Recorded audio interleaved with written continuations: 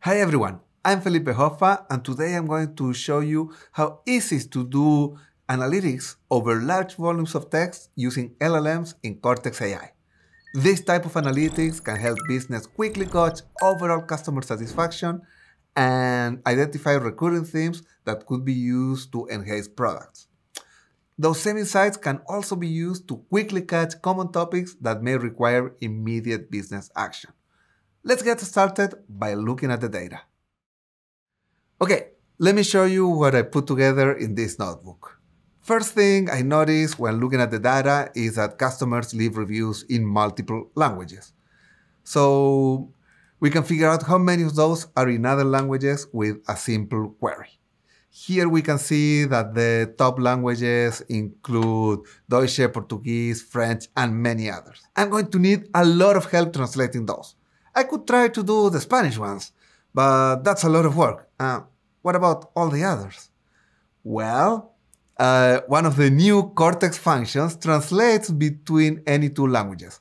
And there's another Cortex function that looks at text in English and outputs sentiment.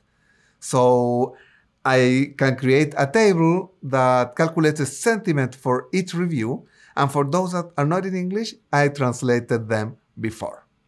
That will take 2 minutes to materialize, so I already did it before the demo. But this is a beautiful query. Text translation and text sentiment analysis, and it was materialized across all reviews in just 2 minutes. And note that these functions are not a general purpose LLM, but a much more optimized way of getting these results.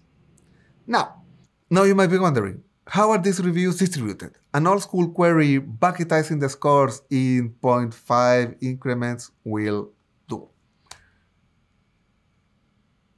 But to really show off these results, I want to visualize them.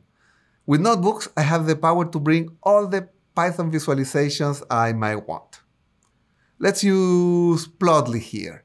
See, that's a beautiful curve. There's a lot of positive reviews, but today I'm interested in the negative tail.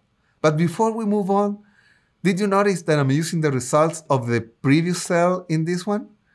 So instead of moving a lot of data to compute the histogram, I'm just using the results of my previous SQL query within my Python code. That's a cool notebooks feature. Now, let's find what's the worst track. Which of all the tracks is receiving the largest number of reviews with a sentiment below minus 0.75? This is my query, and the results say that it's track number 5. Let's get a sample of those reviews. The food at Kitakana Ramen Bar was extremely disappointing. The service was terrible. The poor quality, disappointing, disaster. That's bad. So now I want to use an LLM to parse the content of these reviews and see what kind of bad reviews we're getting. I'm going to use Snowflake Arctic, and I'm going to ask it to output semi-structured data so we can analyze it deeper.